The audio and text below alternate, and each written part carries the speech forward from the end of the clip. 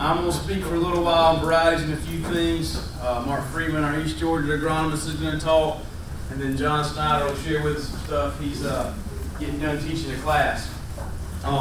You know, you've heard a bunch about what the Cotton Commission does. Again, you know, we appreciate your support through them. They do a lot to help us as far as providing funding and providing research support, and we appreciate it. Again, so we want to thank you for that. As far as a couple other things, you know, you got a lot of local county meetings. We got some agents in here. If you guys need cotton production guides, we got those printed. They're at the local county offices. If they are out, let them know, and then they can let me know. We can get some more to you. They've got a lot more in-depth information about what we'll go over today. So, to get started, I want to talk about something I typically don't like to talk about. It's last year, right? Hindsight's 20/20, right? I can't stand when somebody goes back and tells you exactly what happened, why, and all that kind of thing, right? If you think about last year, you think about the year before, they were both what? Pretty affected by weather, right? And honestly, they were not good, quite honestly. 16 was what? Extraordinarily hot, right? Historic heat, and all other things considered, I think we came out a lot better than I thought we would. Last year was tough also, right? Last year was kind of the opposite. It was really cloudy. We had a lot of rain, and we didn't do well. I think as far as yields, they're way off. You know, 200-300 pounds. I hadn't heard anybody who had a great year last year, right? I said if you made a good year last year, you're either lying or you're in some nook of the woods we don't know about, right? So last year was rough. If you think about weather, there's two main things to look at, and we'll go through both of those real quick. The first is temperature, right? And temperature and rainfall. Think about temperatures last year. They weren't too out of the ordinary, other than the fact that, you know, May, June, and July were pretty normal. And again, this is just generalized information for Georgia. But August and September were above normal. You think about above normal temperatures in August, September, that's not necessarily a good thing, right? And that's kind of what we saw. We also saw a lot of what early on? A lot of rainfall and cloudy weather, right? This is just kind of a graph showing basically solar radiation for each month, and this is May, and you're looking at the percent difference in 2017 compared to the previous 5-year average. And this is data from our UGA weather stations, average over Midfield, Tipton, and Moultrie. So not just one point, but kind of the whole state, right? This, if you look at here, you can see if you got bars above zero, you had more than average sunlight, below zero, less than average sunlight. You can see some up and down, you can see some significant cloudy weather there. Not too big a deal because in May, what's happening? We're getting a crop up, right? Cloudy weather probably keeps us from crusting and may help us get some of that crop out of the ground that we wouldn't have. June's a little different story. If you look at June, you see what? Everything's what? Below zero, right? A lot of cloudy weather, a lot of significantly cloudy weather, and a lack of sunlight in general for the whole month of June. If you look at July, kind of the same thing. A lot of days we were at or below average sunlight or average solar radiation. So what does that mean?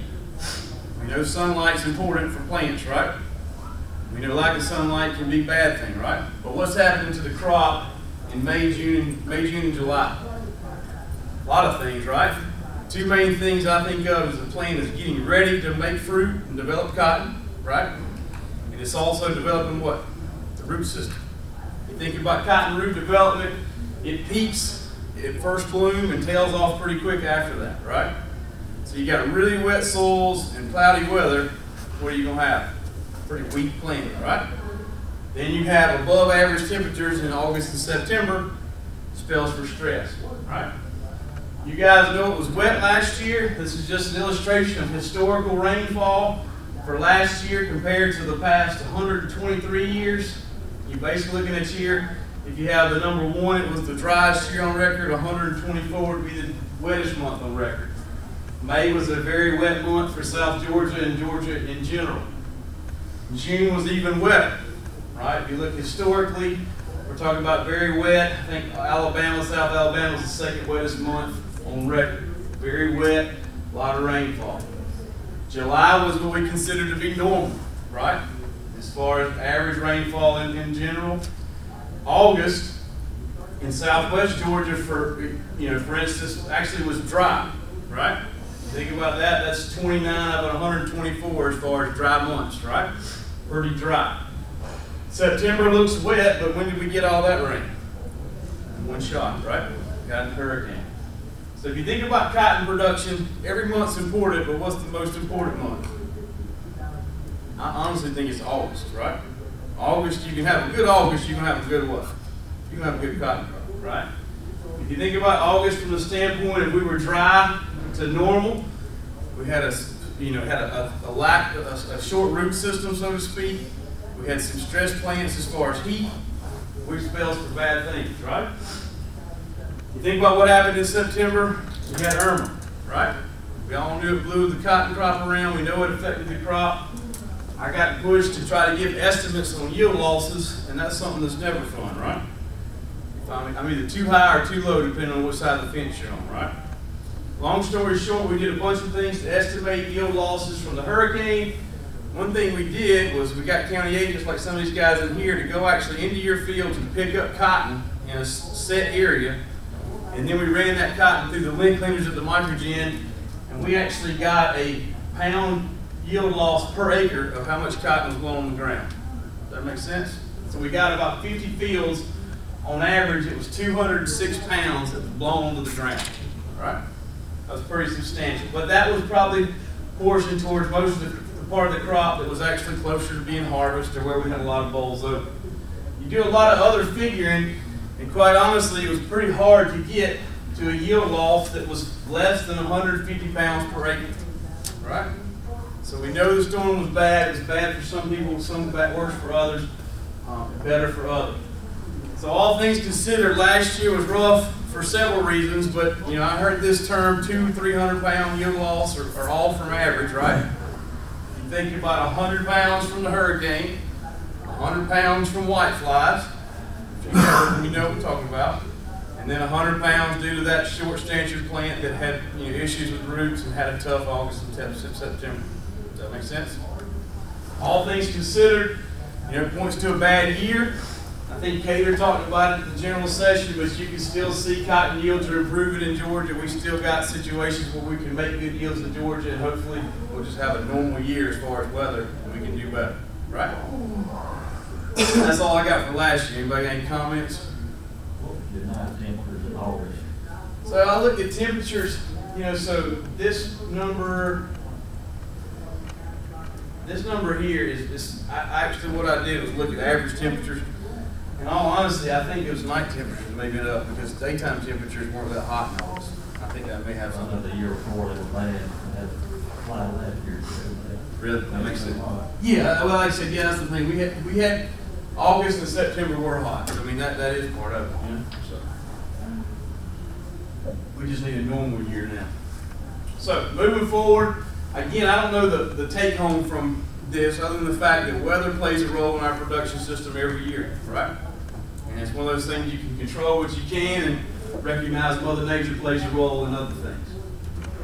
So, moving forward, you got 3 speakers. You've heard a ton of stuff today about cotton. I don't want to drown you in variety data, but I do want to mention variety selection is from a standpoint of it's an important decision to make in cotton. We have to make one every year. And if you think about varieties, it's gotten what? More and more complicated, right? There's more and more varieties to choose from every year. We went from having one variety with 555, we lost it. Now we've got more choices than ever. I put together, you'll see a slide in a minute, I put together looking at all different cotton varieties in Georgia, and I came up with 65 different cotton varieties you guys could potentially plant. I never thought we'd have that many to choose from, right? So again, it's important. There's 2 main sources of information from us at UGA on cotton varieties. One of them is the OVT program, Official Variety Testing Program, and the other is our UGA on-farm cotton variety evaluation program. In this program, we basically take the set of the best cotton varieties that work with seed companies, and we put these varieties in on-farm trials with agents, with farmers like you, and large plot strip trials that are replicated within the location and across the state. So this is just a snapshot of last year's program. Don't worry about all the numbers other than the fact that You can see we had 19 on-farm trials, 10 were irrigated, 9 were dryland. And if you think about a program or a data set, this is a pretty robust data set from the standpoint of, it's only 1 year worth of data, but you can see these varieties are compared in environments where we had yields as low as less than 500 pounds up to over 1,300 pounds, right? So a very diverse set of environments to look and see how these varieties perform. This is a summary of the data. You can see how these varieties are sorted out with regards to average yield from highest average yield to lowest average yield. There's a lot of different comparisons you can potentially make there. One way to do that is using this column here. This is some statistics where we used LSD, or least significant different letters. And what you basically can do is make any comparison between varieties, and the varieties are the same if they have the same letter followed, right? So everything with an A is statistically at the top, everything with a B is the same, everything with a C is the same, and so forth, right? So you guys can make those comparisons. We know the differences in yields are important. If you look from top to bottom, there's about 180 pounds difference from top to bottom. And again, these are the best of the best, right? So we know how valuable that is. The other thing to look at is consistency of performance. Some varieties are very consistent and doing well, or doing above average, doing well a lot of times, and some are less consistent. So if you look at this column here, this is the percent of time a particular variety did above the trial average. And in this case, you can see I've got 4 varieties highlighted, and they get above the average, trial average, at least 89% of the time. Right? Some of them are very consistent as far as being above average. As far as top performance, you could use any of these 4 columns. This is the percent of time a variety finished numerically number 1 within 2, 3, or 4. And you can see here there's 3 varieties here that were in the top 4 at least 85% of the time. Right? So long story short, this data shows to me that there's some pretty clear differences with regards to how consistent some of these varieties are as far as how they perform. Again, I got some handouts up here. You guys haven't got to memorize this. We've got it on our webpage as well. Sometimes we're able to look at these varieties and how they perform in the trials for 2 years. These are the 6 varieties we had in our own farm trials for 2 years. And you can see how they sort out with regards to average yield. And you can see how they are as far as statistical differences. These 4 at the top were the most highest as far as yield, and they were better than the other 2.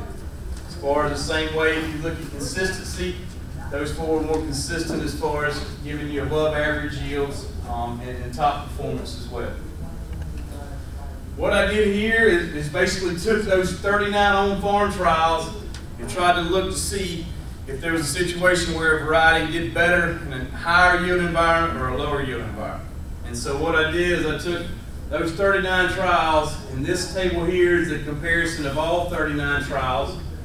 This table here is the 13 out of the 39 trials where we averaged less than 1,000 pounds, and you can see how those varieties sort out. In this case here, this is the 12 trials of 39 where we averaged over 1,200 pounds, and you can see how they sort out. Long story short, there's a little different, subtle differences there, but nothing really sticks out in my mind, at least from this data set, that would help me pick where to put a variety from these 6. Every year we try to come up with a different set of varieties to look at. We work with seed companies to do that. We try to get ones that you guys are going to plant and have planted. Every year I get questions, well, you didn't look at this variety we had looked at. Just to mention that, it's a situation where you've only got a set number of varieties to look at. Sometimes you've seen them more than 1 year. It's time to move on. One big question with 2017's data is if you look in there, there's not any phytogen 444. We planted a lot of that last year. We did see it in 2017, but we've got data from 2016, and you see how it did. You can also see how it did in 2015. So we've got that data for you. You guys are welcome to use it. As far as all these new varieties, there's a lot of them out there. This is where the OVT data comes into play. We have that data, it's out. We've got tables, the stuff is online. I'll have some summary tables done for you here soon that'll be on our webpage that you guys can use as far as looking at new varieties. So again, as far as varieties go, we've got a lot of data on some varieties. I feel pretty confident in how these varieties that we've tested look. and I think you can use that data. You can always plant new varieties. I encourage you to try new things, but quite honestly, we have a lot of information on some and feel pretty confident in predicting which ones will do better or be more consistent than others. Real quickly, fiber quality. We talked about fiber quality in there for quite a bit about having good quality cotton. As far as the average crop in Georgia, this is the 3rd year in a row that we've had the best quality crop we've ever had. Does that make sense? And if you think about that, you just look at our average crop in 2017. On average, we had a loan value premium of over 4 cents. That's a good thing, right? Like as good quality cotton as anywhere in the country.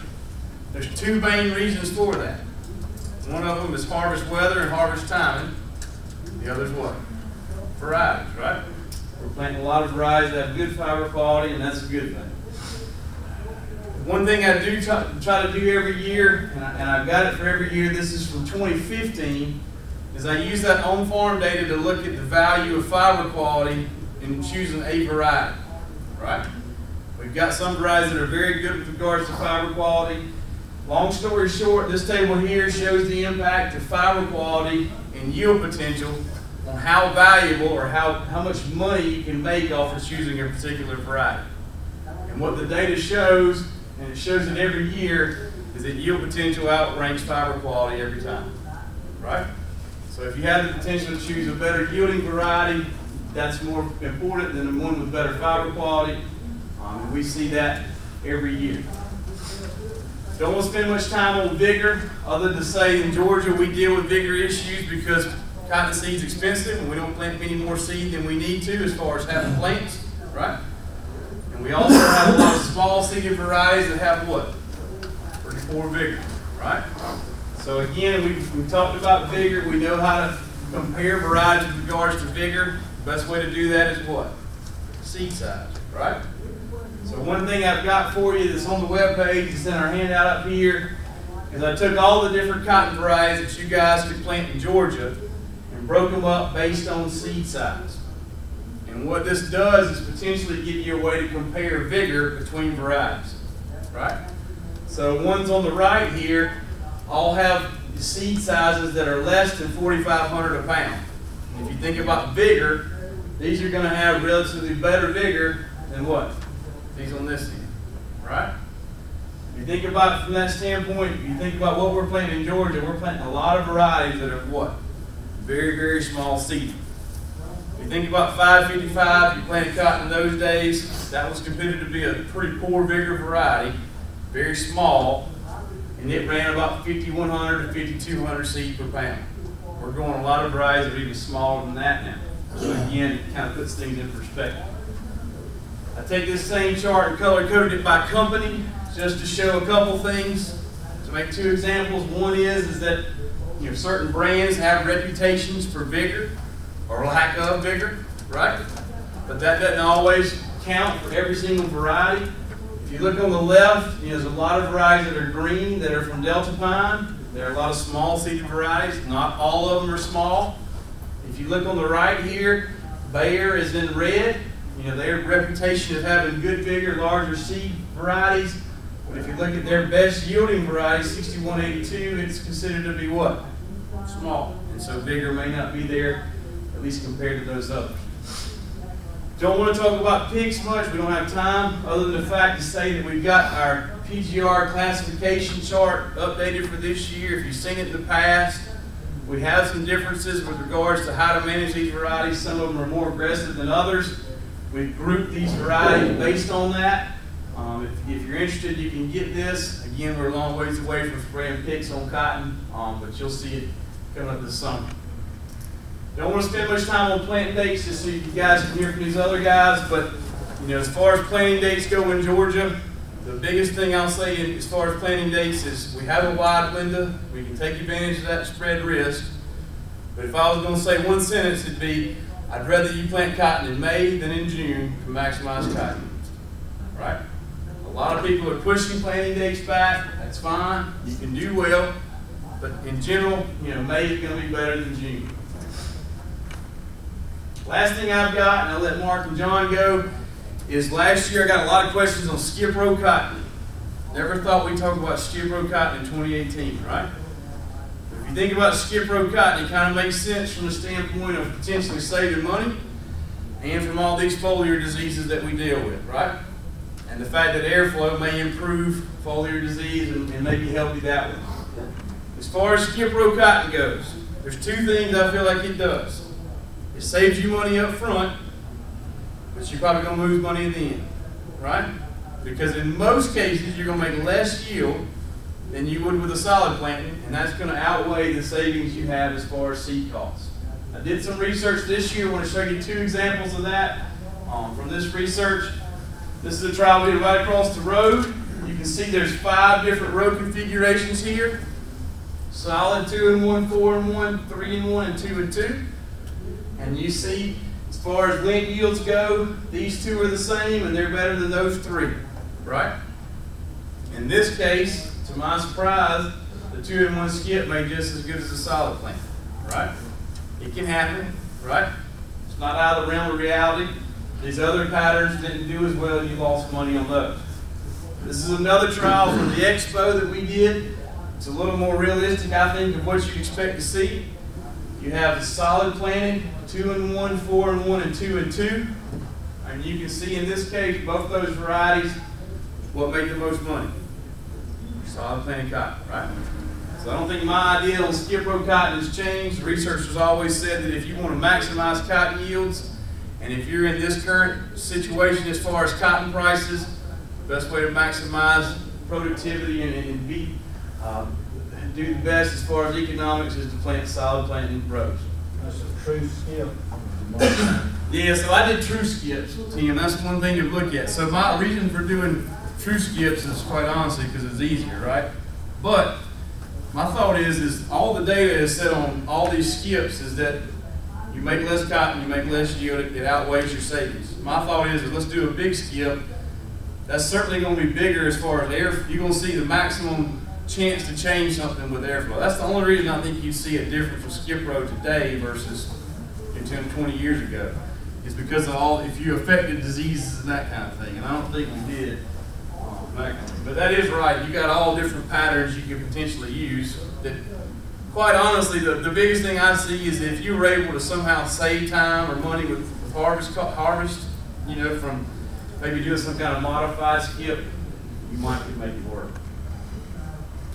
Again, that's all I got. I want to make some time for these other guys. You guys have got our website, UGAcotton.com. I've got some handouts up here that you guys can grab. If you got any questions, I can answer them afterwards. Mark, I'll let you here get started.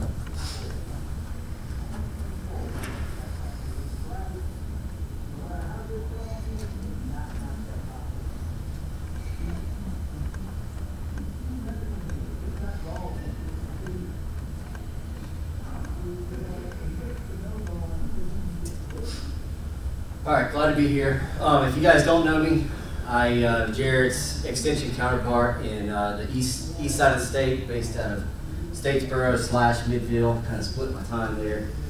I'm gonna go over a few little side projects I did on my own in Midville and East Georgia. I got to give you a little bit of background. Last year, I had to follow Jared around the state at county production meeting time, and while we were doing that, almost every county, at the end of the meeting, somebody would come up to us and say something about, you guys need to look into deer eating all my cotton, you know. So I took it upon myself to do something, get some impact out there. So what I did in the spring is I kind of surveyed East Georgia cotton fields and just kind of observed what the deer were doing. Noticed a few different things. The first one, sometimes they ate the whole plant, they ate the whole terminal and the cotyledons. These died, never came back. Sometimes they kind of lightly browse on some bigger plants like that. But the most common damage I saw was at about the 2 to 3 leaf stage. They would eat the terminal and they would leave the cotyledons. So these plants would come back, but maturity was set back on them significantly. This was just another picture I took where they would actually pull them out and not eat them, kind of a waste. So the first thing I wanted to do is to kind of look at what's the impact, you know, what's the yield loss that we're seeing from this. Is it an isolated event, or they can just continually feed on it over and over and over? And there's other things that happen besides just yield loss. So we get that big delay in maturity. That's going to affect your PGR management program later on. That's going to affect your defoliation management program. We also get a loss of apical dominance. So instead of having one true leader stem, they kind of turn into a viney looking bush. So you know that plays into it as well. So this is just a picture. This plant was actually protected. I put a fence around it so they couldn't get to it. To just kind of show you the damage that we were seeing. Now this was in Burke County, and this entire field, literally the entire field looked like this, except for where I had the fences around. Also saw where they tended to basically feed down the row. So it wasn't spottiness, randomness. It would actually leave big, large gaps in the row. So I wanted to kind of get a simulated deer defoliation trial going, set up something, small plot research in Midville at the research station there. We thinned some stands, so we had the exact same plant stands going into it. And then I took shears and I removed the terminals of the plants at the 2 to 3 leaf growth stage. So the treatments I used were an untreated check where I didn't cut any, and then where I would cut 25, 50, 75, and 100% of the terminals from the plant stand. And another thing that I did, you know, deer, if you do have a deer problem, it's not going to be something that, it's not going to be an isolated event. They're not going to just feed one time and then leave. So I threw in a couple of treatments where I defoliated the first time, waited 10, I think it was 10 days, and came back and defoliated it a second time. When we look at yield, you know, pretty much what you would expect. The more aggressive treatments, the more defoliation we caused, the more yield loss we got.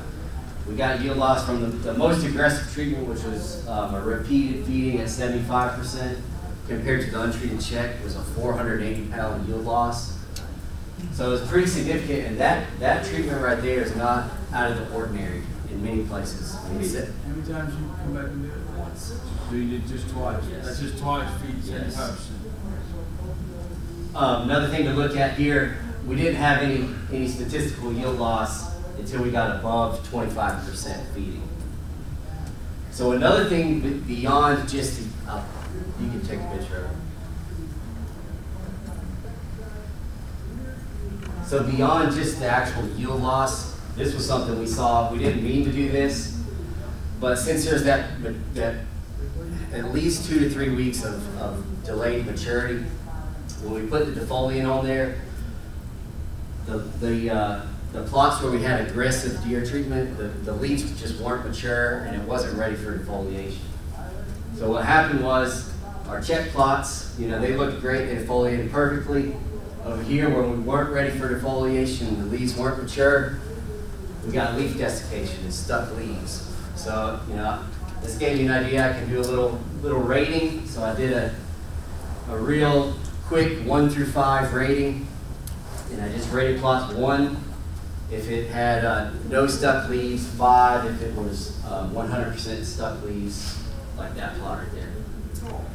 So the same thing happened as the level of feeding damage went up, treatment went up. So did the level of leaf desiccation. So we had more stuck leaves on our more aggressive treatments compared to our check. Now, the same thing, the same people that were coming and talking to us about deer last year were saying, I'm going to put out AgLogic strictly for deer control. So we know that AgLogic or Aldicarb is excellent on thrips. We know that it's excellent on nematodes, but we're really not sure if it's worth spending that money strictly for the deer. So we set up a couple on-farm locations, one in Burke and one in Jenkins County. It was a large plot. Plots were 100 foot long by 6 rows, 6 replications, and then we visited the sites 4 times. The first time was at the 1 leaf growth stage, And then we came back 2 weeks later after that, 2 weeks later, and 2 weeks later on the 4th. Here's a couple pictures just to kind of show you what we were doing. We placed flags at a particular spot in each row randomly, and then we counted damaged plants on a certain row foot from that flag each time. So we came to the same place every time we visited the site.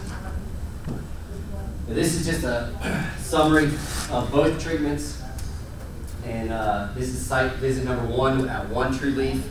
We had no damage, which was this was pretty common.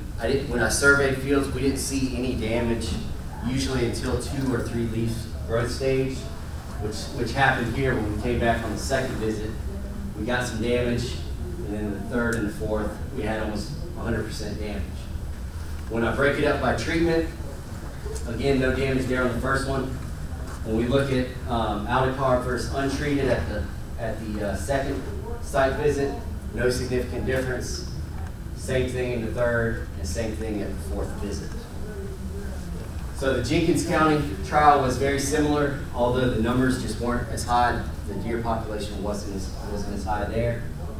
Same thing, no significant difference at any site visit. Now we all know this, switching gears. We had the launch of the Extend and the Enlist herbicide traits this in 2017. The Georgia growers, we all know, did a great job. We had 0 official to the Department of Ag drift complaints. But we wanted to know, what do we do if we do get drift? So what's our management strategy? You know, if we do get 2,4-D or dicamba on the cotton, what is the management strategy? So we wanted to look at PGR management, irrigation, and what about additional nitrogen after that injury. So the rate that we used for the trial was what weed scientists refer to as the quote-unquote drift rate. It was an extremely small rate of 2,4-D and dicamba. The dicamba was not a high enough rate to get any injury, so I had to throw that chunk of data out. It didn't do anything. I did get some good injury with the 2,4-D though, so I'm just going to focus on that. So we had a bunch of different mepiquat rates and timings post-auxin injury. We had auxin injury. We spread it at 9 leaf as well as first bloom on another section. We had 3 PIX rates of 0, 6, and 12 following the 2,4-D application. And then we also had 2 timings, 1 day, and then triggered at visual injury. So visual injury didn't happen until about 10 days after treatment. Also had all these mepiquat treatments in 3 different irrigation zones. So I had it in a dry land, a UGA checkbook method, and a UGA checkbook plus 50% method. Long story short, there was no significant differences whatsoever for any of the mepiquat treatments, but we did get some good data from the irrigation. So when we grouped all the auxin plots together, and we compared the dry land versus the checkbook and the checkbook and a half, we did have statistically higher yields in the checkbook and the checkbook plus 50%. We also did not have any difference between the 2 irrigation treatments. So if irrigation is available, to me it makes sense to continue to irrigate it, but irrigate it to UGA recommendations. Any additional water beyond that did not help yield at all. So what about nitrogen? So we sprayed, this was a different small trial that we did in Midville. Sprayed that low drift rate at first bloom. Then we applied 4 different nitrogen rates, 0, 33, 66, and 100 units of N. And this is additional nitrogen beyond the regular fertility program that we were using. So I compared that to a check. What we saw, the check was not sprayed with 2,4-D and got no additional nitrogen. Compared to all these were sprayed with 2,4-D and then got the 4 nitrogen treatments. No difference whatsoever for any of the extra nitrogen treatments at all. So what's it mean for management? Again, just went over that, but if you have the ability to irrigate, continue to irrigate would probably be the best bet, but don't over-irrigate. The Mepicquat applications didn't have any bearing on yield, and at this time, wouldn't recommend any additional fertilizer to assist coming out of that herbicide injury. And I don't know how much time we got. Our growers have been doing this a while and have deer pressure. So this all different when you went from Beauregard 1 to Beauregard 2. I haven't heard anything about that. I'm just seeing more deer damage on cotton and I Yeah, and it's definitely a regional issue. think growing. So the deer population just happened to going up there and you got a drought or something changed in the cotton plant where they're eating more. I mean, I'm asking the question. I think people are not shooting does. That's just a personal opinion. Have y'all done any of the treatments and the peppers and all of those kind of? Have not. So I was thinking about it, but I used stuff for when I did soybean research. I mean, they could tear up a small, Yeah. 4-row soybean plot. They could tear one up. I mean, dominant. So I'd spray hot sauces and stuff, and I felt like they worked as long as it didn't rain. You know what I mean? As soon as it rained, it washed it all. You know, the added stuff. and Clemson did some work last year and this year with soybeans, with hot sauces and insecticidal soaps, and I don't know what they saw in 17. I do know in 16 they had some success with insecticidal soaps. I mean, you think about it, it works as long as the issue, I think it rains off.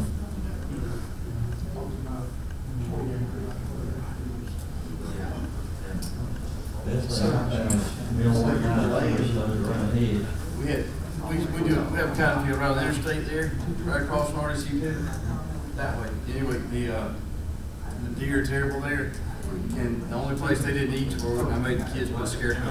I mean, they'd eat 5 foot up to it, and they just didn't want to go to the scarecrow. That's one they can keep eating. So with the, you were mentioning the delay in maturity, so that would influence your yield results like everything. You have a planting date by All of a sudden, you got deer simulated feeding, that would have a pronounced effect on that. Did you have any issues with holes? I'll talk a little bit, usually I'll get up here and talk a little bit about my work on irrigation management or seedling vigor in the field and so on, but today I'm going to talk a little bit more about just some basic physiology, some of the work that we're doing to identify some of the weak links in cold tolerance. We're doing similar work with heat tolerance and that type of thing.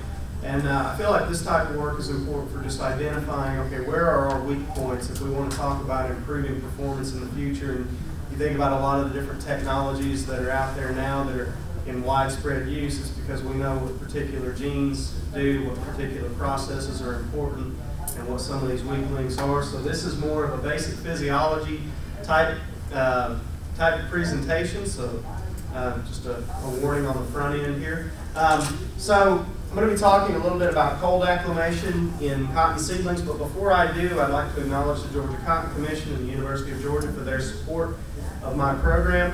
And before I can really talk about acclimation processes in cotton seedlings, we need to ask the question, okay, what are some of the negative impacts of low temperature? Let's see, does this work? All right, good. We need to talk a little bit about the negative impacts of low temperature on seedling development, and these are pretty well established impacts. You can, I'm citing peer-reviewed literature here, but there's a tremendous amount of extension information on seedling responses to low temperature, whether it's chilling injury or whatever. But suboptimal temperature decreases photosynthesis, decreases seedling growth, and it can limit seedling survival as well. And so when we start talking about acclimation, I thought this was something that probably would have been done a long time ago, where people had documented acclimation to cold temperature conditions in cotton. But when I started looking this up, we didn't really find, I didn't really see a whole lot. We had some older papers where individuals had taken leaf discs from seedlings that have been grown in growth chambers under cooler temperature conditions, and then they measured that photosynthetic response, and they didn't see a shift in the optimum temperature or even a threshold temperature. And then we have several really nicely done studies, but they're not in cotton, documenting acclimation based on growth, previous growth environment. And then we have these two, it's the same authors, so we got one paper basically saying no, there's no acclimation, and then another one saying there was, but in the follow-up paper, so just to give you perspective, this paper right here, what they did is they exposed these plants to their preliminary exposure to low temperature was already what we would consider chilling temperatures, below 10 degrees C, I guess that's below 50 degrees Fahrenheit. So they exposed them to this, and so they're already under temperatures that cause injury, and then they put them into these sub-freezing temperatures, very close to freezing. And so anyway, they didn't see any acclimation. That's because they had already basically already injured the plant. In this situation, the temperatures they used are really close to our cool germ temperatures. So it's interesting that they did see it in one study not the other. Anyway, these others are ones that say they talk about acclimation, but they really don't document acclimation at all. So there's still some room to kind of identify what's going on when we expose plants to these cool temperature environments. Does photosynthesis actually acclimate? And one of the only ways you can answer this is with a controlled environment study where you can control everything except temperature. And so what I wanted to know was first off, does cotton acclimate to these low temperature environments? And then if it does, and this is something else that we haven't seen in the literature, which of these processes, which of these underlying processes that influence photosynthesis are kind of the weak links, okay? And so that's kind of the objective here. And so this was conducted at our UGA Envirotron facility in Griffin. This is all one cultivar. I don't have a bunch of different cultivars here to show you.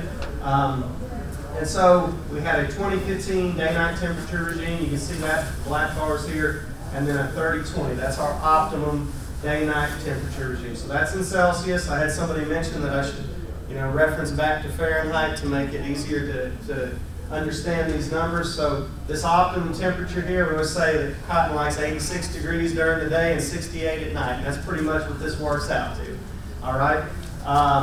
And I guess if we average this out, it works out to about 60 degrees as an average overall for the day and the night. Okay?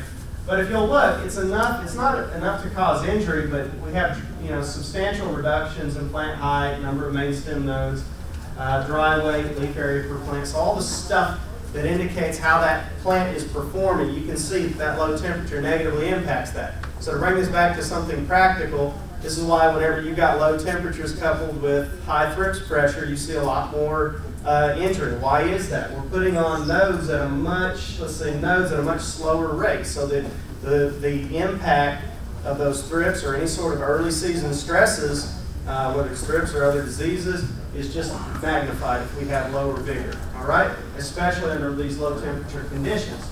So we then took a subset of those plants and we put them in a chamber where we could alter the chamber temperature, but also the temperature in our portable photosynthesis system there.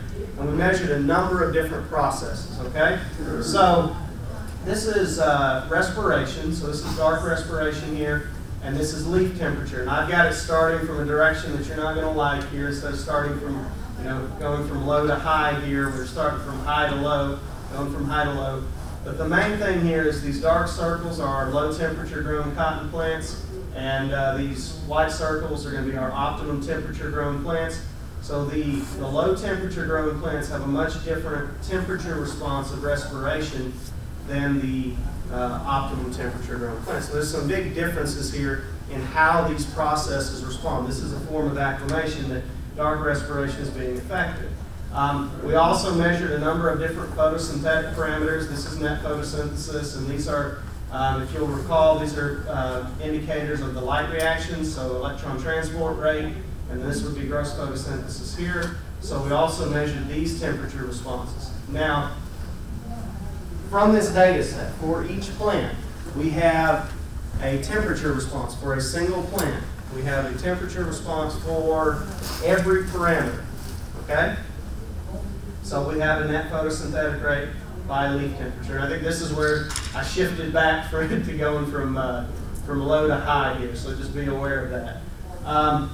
And so what I can do is I can fit a curve to this data for an individual plant, and I can assign a temperature, a below optimum temperature causing a 50% decline in any given process relative to the optimum temperature, okay, relative to 30 degrees.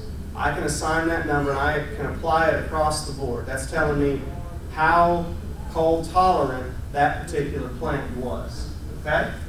So the higher this number, the more cold sensitive that plant would be, all right? The higher the number, the more cold sensitive that plant would be, all right?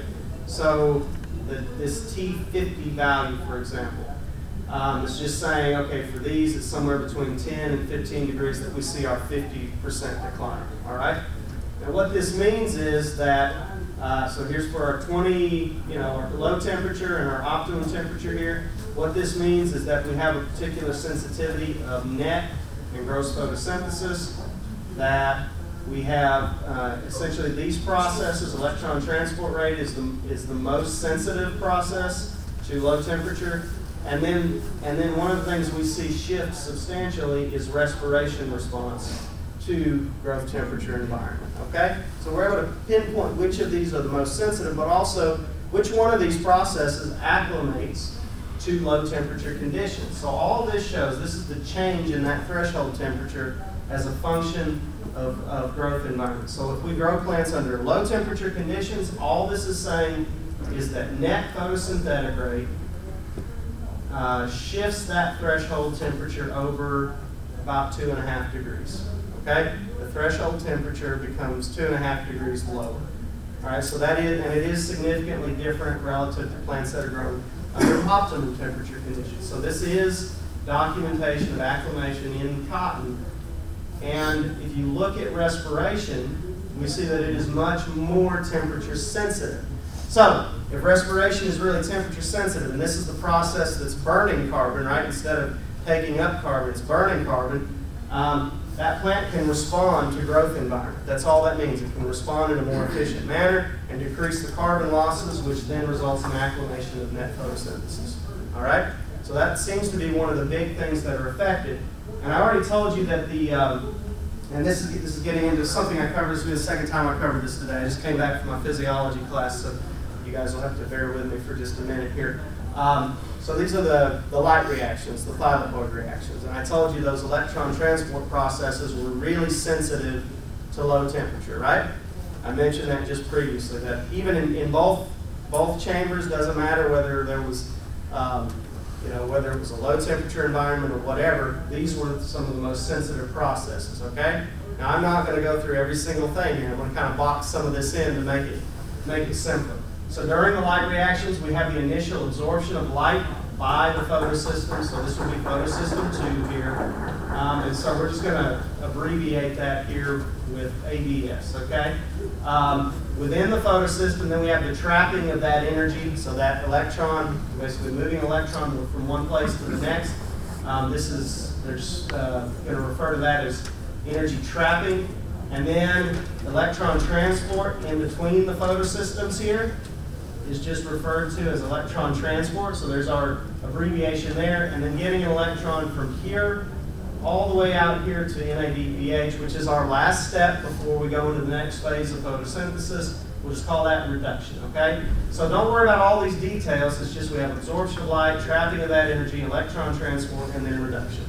Now, the reason this matters, and this is even worse, this one's even worse. I don't even want to explain all the abbreviations in this one. But the key here is there is a technique that's referred to as O-jet fluorescence. It's a new fluorescence technique. We can put this thing onto a leaf. I can take a measurement. It takes 1 second to do this measurement, okay? And I can generate all this data. This data allows me to pinpoint which processes are being limited, okay? That's the main point I want to get across to you. Don't worry about all these other details, but we can figure out whether it's absorption of light, trapping of that energy, electron transport or reduction, or the measurement that takes us 1 second to complete, okay? Now, from those two chambers I told you about. We took leaf discs and we exposed them to a range of temperatures, measured these parameters I just mentioned using a fluorometer. Here's some of the temperature response curves, don't get too hung up in this. What we see is there's different sensitivities to decreasing temperature, and yes, I'm moving back the other direction now. But we expose the plant to low temperature conditions, back to 30 degrees, and then document recovery, okay? So if there's lasting damage, you would see it as a lack of recovery. So don't worry about this. What I'm going to do is I'm going to sum it up into just some key bullet points here, okay? Rather than walking through every temperature curve. What we found with this method was that all of these processes, if you just look at how the plants are performing under one growth environment versus the other, all these processes were limited by low growth temperature, okay?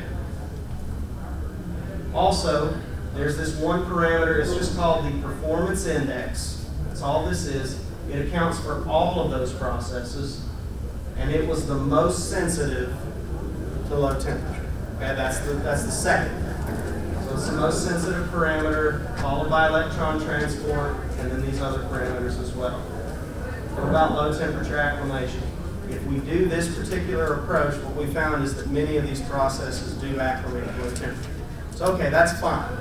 I want to take this to a more applied sort of thing here. Again, more data, more numbers.